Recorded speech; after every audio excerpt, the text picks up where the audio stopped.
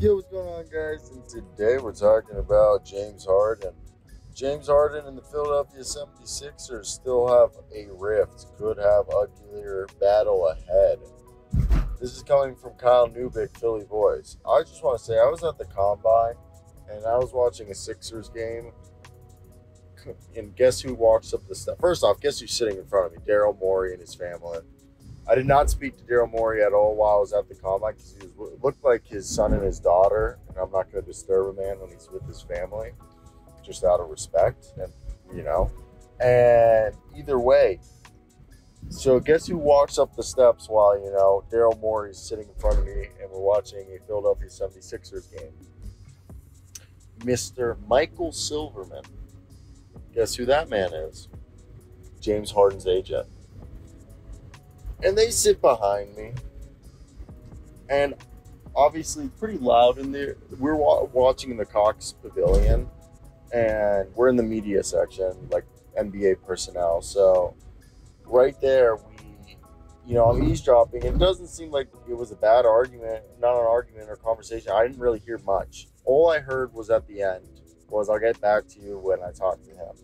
And they both seem amicable. No one seemed to, obviously, the professionals are not going to show their hand. But I just wanted to say, if they were obviously beefing, it would have, I feel like would have been more. But that's just my observation. So, obviously take it with a grain of salt because it's just what I saw from body language and personally saw. And, I didn't hear anything besides, that, one last statement because they were, walking, Daryl Morey, because Daryl Morey got up from where his family was sitting and met Silverman behind me. So it's not like I was leaning over, I'm just sitting there trying to act natural. But this is what Kyle Neubeck wrote. The 76ers would like to have James Harden return to the team next season if they're unable to trade him.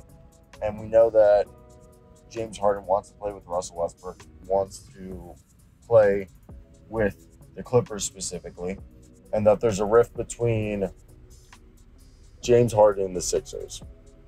And there's an expectation that this could lead to an uglier battle.